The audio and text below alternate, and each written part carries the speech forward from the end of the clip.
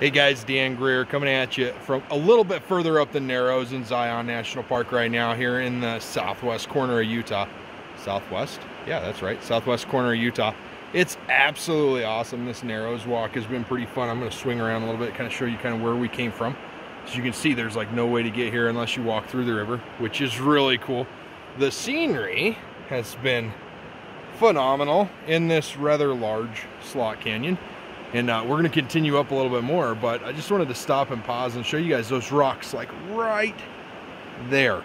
Those ones. I wanted you guys to see that stuff and the vegetation in it. And the reason for it is because it's pretty amazing how that vegetation is growing without a whole lot of dirt in it, right? Like, that's pretty cool. There's a whole bunch of loose dust and stuff that's catching it, but there's some pretty good sized trees growing up there. And the rock formations are pretty awesome as well to allow that growth there. And what I want to tell you is that when you run into this, when you see that, your business is the same way, your life is the same way. God allows us to grow in the rocky parts. He allows us to flourish no matter where we're at. He wants us to grow there. He wants it to happen.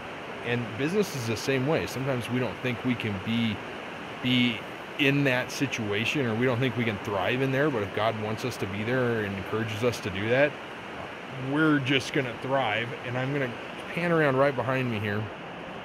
Look at that greenery right there. Halfway up that hill. It's probably, I don't know, 50, 100 feet from the river. But it's right there on that cliff set. And there's some other stuff that's right there. And it's just there because that's where God wanted it. That's where it's supposed to grow. And so I want to encourage everybody that no matter what situation you're in, no matter where you're at, no matter what you're doing, know that God's got you there for a reason. And that He's going to keep you safe, and He's going to keep you moving forward, and He's going to keep you flourishing where it doesn't seem possible to flourish. Right?